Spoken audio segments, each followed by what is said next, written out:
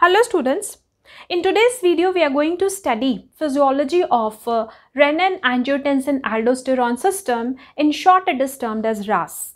Now RAS plays a very important role in regulating long-term blood pressure and the volume of blood. So RAS regulates blood pressure and the blood volume. Now angiotensin II is the key hormone of Renin Angiotensin Aldosterone system. Now, fall in the blood pressure or the fall in the blood volume induces a rise in the secretion of angiotensin II. Angiotensin II is a very potent vasoconstrictor. It constricts the blood vessels. Now, look at this figure. This is a normal blood vessel. This is the lumen of a normal blood vessel. Now, when this vessel is constricted by angiotensin II, the lumen of the blood vessel reduces, and this is termed as the vasoconstriction. The diameter of the blood vessel reduces. The blood vessel constricts, and vasoconstriction causes rise in the blood pressure. Now, angiotensin II also increases the volume of blood. Now, look at this diagram. This diagram explains the physiology of Renin Angiotensin Aldosterone system, and this explains how the system regulates blood volume and the blood pressure. Now this is the figure of kidney. Now as we all know, renal artery supplies blood to the kidney, and afferent arterioles are the branches of renal artery. Now walls of these arteries possess specialized smooth muscle cells which are termed as juxtaglomerular cells. Now, in response to fall in the blood pressure or fall in the blood volume, these juxtaglomerular cells of the kidney release renin in the blood. This is a blood vessel. So, the renin is released by the kidney in the blood. Liver produces angiotensinogen. This angiotensinogen is also released in the blood.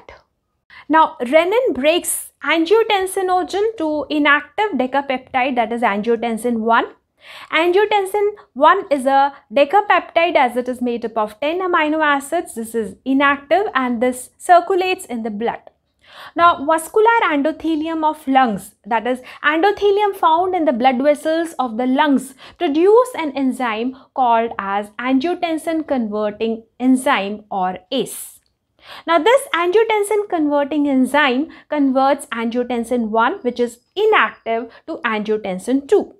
Angiotensin II is a vasoactive octapeptide.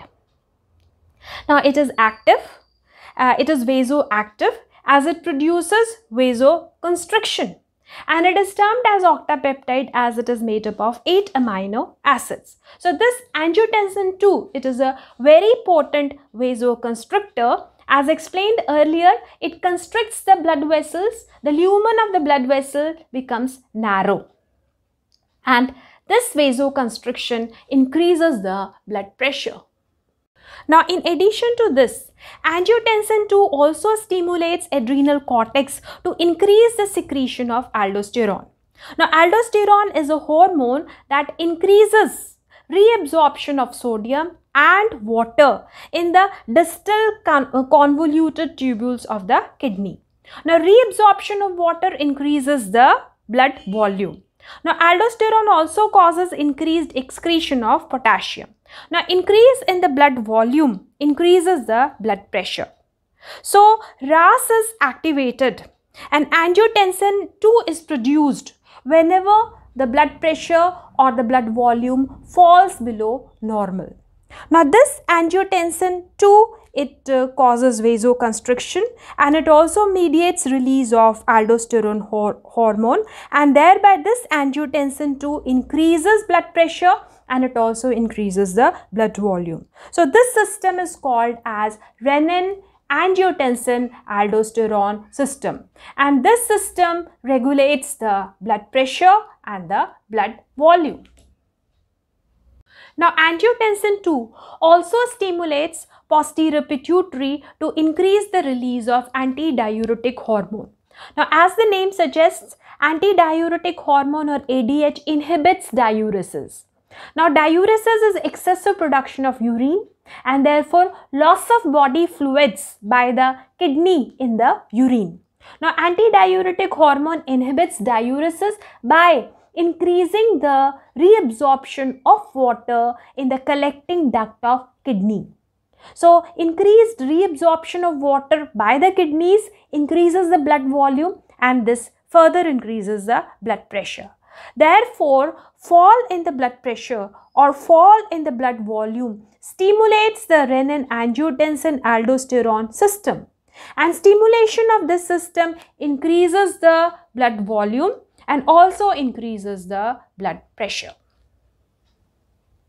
Now, after discussing physiology of renin angiotensin aldosterone system, now let's discuss in brief how angiotensin II is metabolized. Now, angiotensin II has a very short half-life of 1 minute, and the enzyme aminopeptidase first breaks or degrades angiotensin II to angiotensin III, which is further degraded by the same enzyme, that is aminopeptidase, to angiotensin IV. Now, apart from this, angiotensin III and angiotensin IV are also degraded by the enzyme angiotensinase to inactive fragments. So, this is how angiotensin II is metabolized in the body. It is converted into inactive fragments.